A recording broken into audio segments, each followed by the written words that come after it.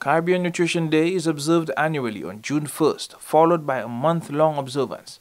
During this period, the Ministry of Health, Wellness and Elderly Affairs focuses on educating and informing the public on healthy eating and active living.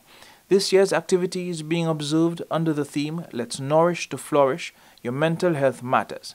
Nutritionist Fadia Campbell informs that the first celebration of Caribbean Nutrition Day was held in 2004 in response to the growing recognition of nutrition in disease prevention and health promotion. The theme draws from the past 3 years of experiencing the COVID-19 pandemic and focus the attention and the needs to return on the health and mental well-being of the population. The objective of today and beyond is to promote increased consumption of fruits and vegetables and to encourage people to be more active in their lives, whether it's by walking or some form of sporting activities. Research has shown that foods can have different effects on a person's mental health. Manager for the Department of the Public Service Employee Assistance Program, Sasha Jean-Pierre James, says mental health is essential for well-being and happiness. Unfortunately, mental health and well-being are often overlooked or taken for granted.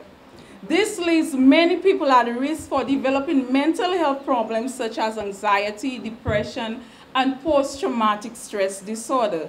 If left untreated, these issues can become increasingly severe and lead to serious consequences such as physical injuries, impaired functioning and productivity, substance abuse, and suicide. Speaking ahead of the proposed ban of sugary substance in schools, Chief Nutritionist Lisa Hunt, in her address, encouraged students to avoid foods with excessive sugars, which, according to her, can affect the thought process and alertness. Eating poorly can make us tired and fatigued and sluggish, and we may not be able to focus well, and that can lead to stress and depression. Most times when people have stress and depression, they think of taking antidepressants, but sometimes it's all in what you eat or your lack of physical activity. I am focusing on nutrition, but physical activity, being active, plays a very key role as well. The Wholesome Food exhibition and demonstration included a health education component which provided the enthusiastic students with an opportunity to quiz ministry officials.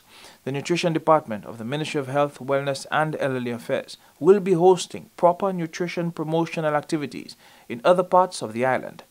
For the Ministry of Health, Wellness and Elderly Affairs, I'm Sant Justin.